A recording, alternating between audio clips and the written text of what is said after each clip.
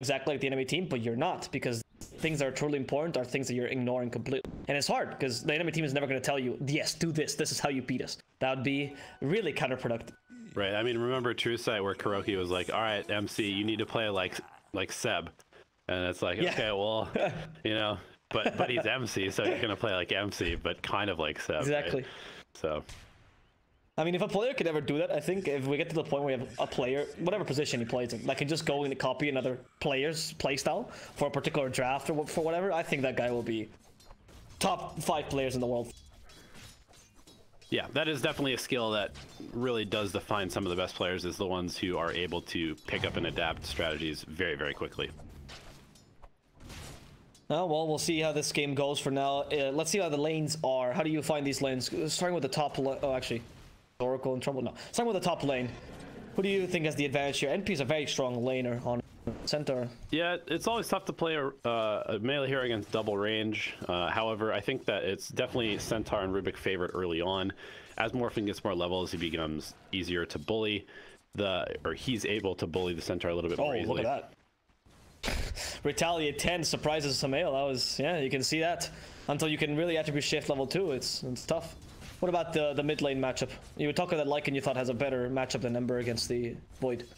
Yeah, I just think that he's not going to be bothered by anything Topson does, because you have the constant regen from Feral Impulse, and you kind of just don't care. Like that. Tux is dead? Oh, go ahead, sorry. That's all right. That's the whole thing about Lycan, is like he's almost like DK, in where you just don't really care who you're laning against. You're just there to get farm, and then when they leave, or when you decide that you're strong enough, you leave. Topson, maybe gonna get his career snipe? No. Close with those wolves, but the wolves. Yeah, so I think this is going to be kind of like a completely difference in styles that we're going to see here in the mid lane. Excalibur is definitely going to look to punish every time Topson leaves the lane, but other than that, he's just going to farm, and Topson should probably also do that. Although, it is Topson, so he's going to get aggressive and probably end up with a kill here. Just as you said, casters curse the hell out of this. Well, Topson, he does have that catch, and he has much more kill potential than Lycan. Unfortunately, Lycan's only answer to these kind of movements is run back, hope that the healing gets you, and body block with wolves. Like, there's really not much else you can do. Yeah, it also just looked like Excalibur was not expecting how little damage he was going to do once that shield came out. Topson did hit level 4 right before that, I think. Either way. Yeah, he did. He hit level 4 right before that, which allowed him to get the second nurse on him. Yeah, you know, Lycan is a hero who is fine with trading, but I think some people are often just surprised at how aggressive Topson plays. Like, he's just like, he almost plays chicken every single time. He just like runs at you, he trades with you, he trades with you, he trades with you, and you're like, is this a good trade for him? I don't know, but then he keeps hitting you, and eventually somebody's nerve breaks and they start running back, and then Topson's like, well, all right, I win, because now I get a couple free hits, and he kills you.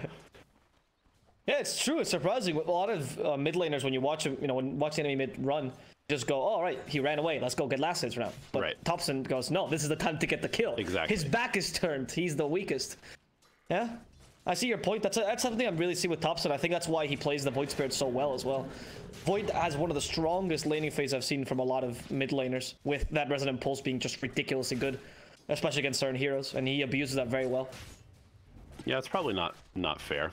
It should probably be nerfed a little bit, but he definitely plays it extremely well, and you can see him actually going for more points in Pulse. There's Nature's Prophet dying in the top lane. He does go for more points in Pulse. No surprise against a Lycan, to be honest. Yep. Your kill potential is less than your survival or need for survival. And finally, we haven't really talked about this one, but the bottom lane, how do you find the Ember will fare against the Sand King? We're already seeing he's gonna have a bit of a tough time. Do you think the Ember can withstand the Sand King's punishment most of the time? Yeah, I think he's going to be fine. He fares at a bottle, so Zitrax is going to have a little bit extra regen. Look for him to try and secure some of the bounties. There is a wraparound coming to the mid lane. Yeah, they're converging mid. Disruption plus Sprout with the body block from the Treants. They should be able to kill Excalibur. They didn't put an Aether Remnant down, though, so that allows them to just get away with this. Singularity looking for a kill on Saxa. There's no counter kill either. It was a simple rotation. They were hoping to get a kill on Excalibur, but I was thinking they were going to use the Aether Remnant there to stun him, but they Yeah, it was I would say it's a little bit of a sloppy rotation by OG, kind of uncharacteristic. Maybe they're still waking up, but anytime they make a play like that, you have to immediately look for rotations elsewhere, and we can see that No Tail, knowing that the supports were kind of in the mid lane, he's going to go snag the bounty runes top. Yep. OG is probably the best team in the world at doing this, where they... Wow, what micro? Oh, I thought he got that. Bottom lane, they do get Zidrex though with a kill here mid one, and Topson also merges Excalibur at the same time. So we're watching that bounty rune almost being taken. OG's doing their plays, and this is what they do, as you mentioned, right? This is what they're good at. Every movement has a purpose, and everyone is moving at the same time. Nobody's ever idle in this. Exactly. That's the thing with OG, is if you see a rotation that is maybe not successful, you have to look somewhere else for another rotation, because they're always rotating. Is trying to get No Tail to deny himself, but the stomp from Roshan gets No Tail. Nice little cheeky play. And just like that, all three heroes at the top of the last hit chart belong to the OG side of things. Even the Morphling having a pretty good lane, actually kind of dominating Hestejo with that higher base damage, or maybe even just out mechanicking him, because Centaur is pretty good at last hitting himself. Yeah, I mean he's been doing okay for being up against a lane where Sumail got the only attribute shift and they kind of left Hestejoy alone. But it's just tough. What are you supposed to do here? You always know that the threat of No Tail is lurking, and you can't really do much against that. There's a Sanking kill here in the bottom lane as well. He tried to get a bit cocky, but killed off because of it. Bad positioning. The end, body blocking in the top lane as a train start to get Hestejoy. I don't know if this is going to be a kill. This is impossible. I'll let him go. By the way, Soul Ring on Sanking as his first item. Interesting. I have not seen this on a... Yeah, looks like he's probably going to be going for the Tranquil Boots build. Soul Ring Tranquil has become a little bit more popular, and it kind of fits how OG wants to play this game, right? 100% uptime, all the time. That was almost a good initiation, but unfortunately they mistimed that. Mid one will not get the Burrow Strike.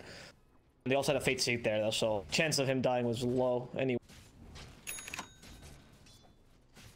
I really like these wards by OG, by the way. They've got one watching the river for the rune, and they have one behind the tier 1 tower, which is going to allow Topson to play super aggressive here in the mid lane.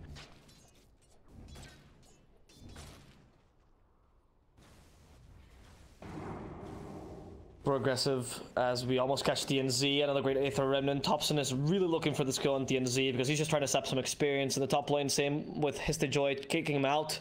Here the bottom lanes where Singularity has a bit of control as mid one. You know, he's sandstorming to farm, but he can't really push out the Ember out of the lane. But it's tough because I feel like OG's already choking them right now. We are not seeing Singularity being able to really propose anything anywhere. Yeah, I think the first move will probably come out once Excalibur finishes this Helmet of the Dominator. Pretty close to finishing it up, only about 400 gold away. And then I would expect some sort of either high pressure in the mid lane, although you probably want to go top and shove Sumail out of the safe lane.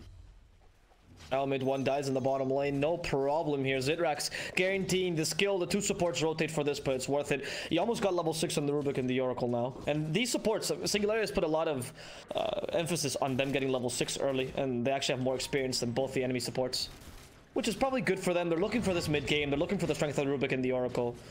And Oracle's pretty decent with Lycan as well. We talked about Troll, but you know, Oracle Lycan is Yeah, definitely. I think that the Oracle is being picked here, you know, not necessarily with a save in mind, but more so the magic damage resist and just the fact he's a good hero with a root. But gonna get run down here by Topson, just not enough save from the Rubik, who's only level 5, and he's actually in trouble himself. There's nothing you can do. DNZ, Stampede. Oh, never mind. Sorry, I spoke too soon. The Stampede was there, so they can actually counter Topson. There's no Astral Step right now. Topson is going to be run down. Excalibur, a second before he gets the Helm of the Dominator, he acknowledges he needs that shapeshift. Do bite Topson to death. That's really good, actually. Support for a carry trade, or mid laner trade. It is, but look where it happened. This is something that we saw over and over and over yesterday, which is that teams are unable to take fights on OG's side of the map. It's always deep in their own jungle, super far away from any objectives that you can claim afterwards. Again, it's a good kill, but Lycan Shapeshift is now down, which means that he can't play aggressively for another 80 seconds, which means that OG has another 80 seconds to just get more levels and fortify their own position. That's a very good point, actually. Oh, mid one, careful here. I don't know. I think he wants to fight this. He gets a double stun. Nicely done. As the rotation comes in from the Shadow Demon. Gonna get kill on DNZ, but Zidrak's also nearby. No Till might die here. DNZ, however, against 3. No Till dies first to those wolves. Really annoying. Socks the next target. And Zidrax wants to go for him as well. They kill the courier quickly for mid one, but they're just trying to fight against the outpost. They end up winning this outpost battle. OG at least gets to keep the outpost under control. They do lose 2 heroes in the process. I actually don't know. I want to see what the experience changes for that. So the total experience they gained there, 849. I think it's actually beneficial. Ends up being a win for them. Yeah, absolutely. I think they underestimated